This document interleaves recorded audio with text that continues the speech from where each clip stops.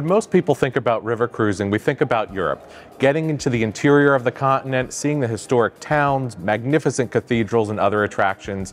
But today, we're going to go beyond Europe and talk about river cruising to some of the world's exotic destinations all over the globe. So I'm pleased to be joined here in the Notary Hotel in Philadelphia, Pennsylvania, by Kathy DiVincenzo from AMA Waterways, Corey Green, AAA Travel Advisor, and Kate Rockus, our AAA Group Travel Expert. Let's talk about why river cruising is a great choice to experience a more exotic destination. With AMA Waterways, we're the ultimate luxury experience. So you are on these river destinations, but you have champagne at breakfast, beer and wine at lunch and dinner. You have expert guides. So you're seeing these destinations in the absolute lap of luxury.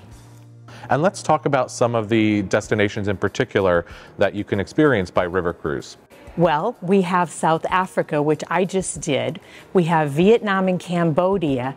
We just started sailing in Egypt on September 5th on our brand new ship, and we are going to Colombia. Oh, that's exciting. 2023. Love that. So when you think about river cruising to an exotic destination, I know people are always looking for that immersive experience. So are you able to deliver on that again in some of the destinations you just mentioned? Well, let me just talk a little bit about Africa. So when we were on the Chobe River on the Zambezi Queen, we were able to do game drives in the morning and the afternoon. We would come up to animals on a flat bottom boat. We would see herds of 400 elephants, and we would watch them go across the river with the babies. Or in the afternoon, we'd have a jeep drive through the jungles. It was fabulous. And then in between, we would have this luxury lunch that they would put out in the bush. So it was just absolutely an immersive experience. But something that we did that was just one of those things that you remember for your life is we did a Save the Rhino hunt. So this was a little bit of an extra that we included, but what we did is AMA Waterways partners with different people in South Africa to save the rhinos. They're very endangered, so it was a safe hunt with veterinarians. So they would tag a rhino from the air, and the vet would put earmuffs on them, and they would safely remove the horn, because the horns are worth about $500,000. So poachers kill them for the horns. This way they're saved. So that day we saved 3 rhinos. And it was one of those things where I'll never forget it. Yeah, it was that's incredible. Just wonderful. So we can provide these experiences. In Egypt, we bring different people on board that are going to tell you history and culture. But then we have 3 Egyptologists right on the ship.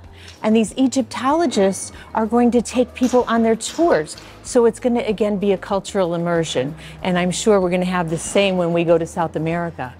And I think it's really important that you just talked about the fact that you've got the Egyptologists right on board the boat and that you still have those immersive land experiences, because I think people hear cruising and they think, well, I'm not going to get in there and do all of that in the destination, or I'm not going to have the experts. So that's really great. You do far more than people would imagine. We do tours in the morning and the afternoon, and when we were in the bush, we did game drives in the morning and the afternoon. Some people even wanted a little extra in the morning. They even went fishing. And we provided all those things because they asked. So there's different things that we can do that you wouldn't do on a land vacation.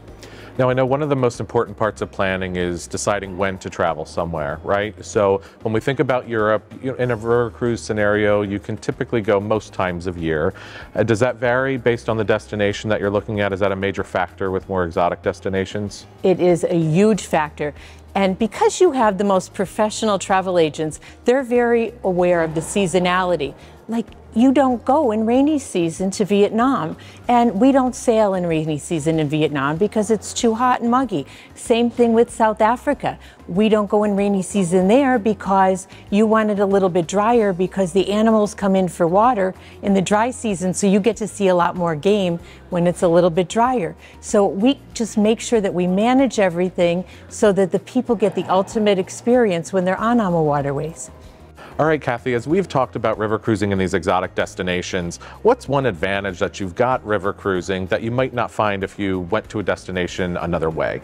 Well, with AMA Waterways, you get the best of both worlds. We're going to provide tour options for you. So you're going to have the ship that's going to have gourmet dining, beautiful accommodations, but you're going to go to exotic and interesting places that we vetted for you, and they're going to be included. And you're going to have choices. So it's included, it's part of the immersion. So really, it's everything, and nobody has to worry whether I should do one or the other. You're doing it all together with AMA Waterways. All right, Corey, so I know that you recently traveled to Cambodia and Vietnam on a river cruise. I sure did. So why don't you share with us a little bit about how you decided Cambodia and Vietnam? That's where I want to go. So when I travel, I like to experience culture. I like to see how other people live their life day to day. And I thought, why not go over to Asia? I haven't been over there yet, and I want to see how they live their life, which was just very fascinating to me. And we really got to see the day-to-day life of the Vietnamese and the Khmer as well over there. So that's why I chose there. And how about a river cruise in particular? What made you decide to travel there via river cruise? Looking at the ports, with a river cruise in Vietnam and Cambodia, you also have pre and post. And along the river, there are so many different small towns and areas that you don't get to experience on some of these other land tours and everything. You hit the major spots with those, whereas a river cruise, you go to these tiny towns and you really get to see what it has to offer, what those countries have to offer. Corey, you mentioned pre and post. So for somebody who's not familiar with what that means, can you explain that a bit? So pre and post are portions of the cruise where you're actually staying on land. You're, for example, in Saigon, you stay in the Sofitel hotel right in Saigon, and you do tours and everything right there, right before you get onto the ship. And then in the post at Kampong Trelec, they actually take you up to Siem Reap, Hanoi, and Ha Long Bay, which is not a miss. You do not want to miss Ha Long Bay. And you actually stay at hotels there as well as part of the cruise package. And you mentioned different ports. So what are some of the ports that you saw on your trip? So we did Saigon, Siem Reap, and Phnom Penh, the ports that people do know. But we also went to a place called Evergreen Island, which is mostly farming. We actually got off and walked around the farm and saw how people farm there. We even visited somebody's house there and went in and saw how they lived. We went to Odong, where we visited a monastery and we got blessed by a Buddhist monk there. And we got to go up and see the Silver Pagoda and overlook the Twin Peaks there. Kai Bay with their floating markets, which are not like Taiwan's floating markets, very different. And it was just Kampong Trelec right there, right before you get to Siem Reap, which are places people haven't really heard of over here, and we got to see them. That's great. Sounds like you did a lot. How long was that trip that you got to see all those amazing sights? So with the extensions, it's about 14 days. The cruise itself is 7. You will want to allow a day and a half to get there and back. But it was a 7-day cruise, and then we added on some places in the beginning and the end, so 14 days altogether. And when you think of all the places that you visited and the things that you did, are there certain experiences that stand out in your mind as real highlights? There's quite a few highlights. As Kathy mentioned, snake wine. So it is rice wine with king cobra snakes inside of it for flavor, I'm guessing. And I actually travel with my mom a lot. Me and my mom tried it, and it's very good. Only drink a little bit. You're still here though. Seems like it's safe. I'm still here. It's safe. It's actually quite delicious. Another experience that we had was in a town in Cambodia. We went to a local school and we helped them. Amma set it up where we actually helped children learn English. They sung the Itsy Bitsy Spider to us. We helped them learn completing sentences, and we got to sit one-on-one with some of these children, which was just phenomenal. We got to do an ox cart ride. I made rice paper, and we actually popped rice. So there's a lot of experiences that stick out. All right, Corey, thinking about seasonality, when should somebody plan a trip to Cambodia and Vietnam? So I personally went in April. I would say November to April during the dry season is the best time to go. If you want a deal, April usually has deals. It is very warm there during April, so maybe March and before would be the best times to go. If you had one thing you'd want to share with somebody who's considering traveling to Cambodia and Vietnam, what would that be? Take your own culture, place it aside, and just accept and take in everything that you're seeing while you're over there. It's very different, but it's very enlightening, and you learn a lot about this world when you go over there. Kate, I know that you were recently in Egypt on the Nile, so what made you decide to visit Egypt via a river cruise? Oh, Tony, it was such a fantastic trip. Well, I think the river cruise is definitely the way to go see Egypt. As we know, Egypt is basically a desert. And then you have this Nile river running through it, which is its lifeblood. You know, it sustains the rich soil and the irrigation and the power. So the majority of the population is going to live along the Nile. And plus, if you think back to ancient times, that was really the main transport. So the majority of your temples are also built along the Nile. So as you wake up each day, you're right next to these beautiful temples that are just steps away from you. I know that Egypt is trending now as another popular destination. Why do you think that is?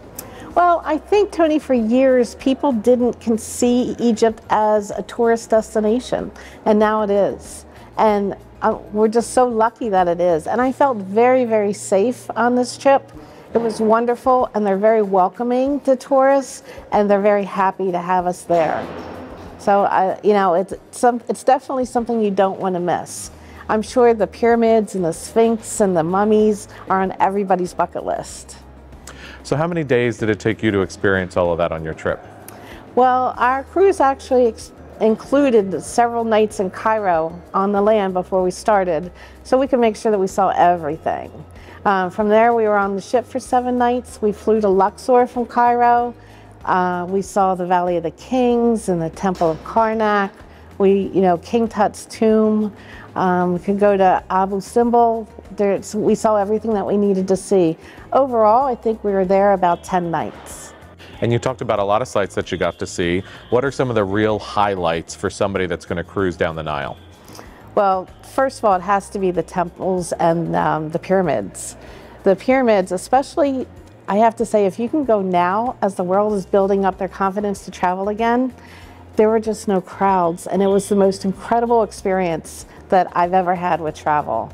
Going down into King Tut's tomb, seeing the Valley of the Kings, the Sphinx. I mean, we climbed the pyramids. It was just an amazing experience, just something you read about.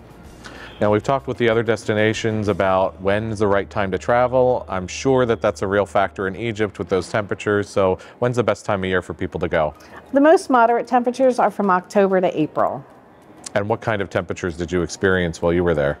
We went in early October, and it was warm, but it certainly was not unbearable. So what's your one favorite memory of that entire trip? Oh gosh, that would be really hard to just pick one. I think for me, sailing down the Nile and seeing the palm trees and along the Sahara Desert, that just blew my mind away. You know, you just don't expect to see this rich greenery around the desert. And of course, seeing the camels walking along the pyramids, you know, I can picture it all still so perfectly.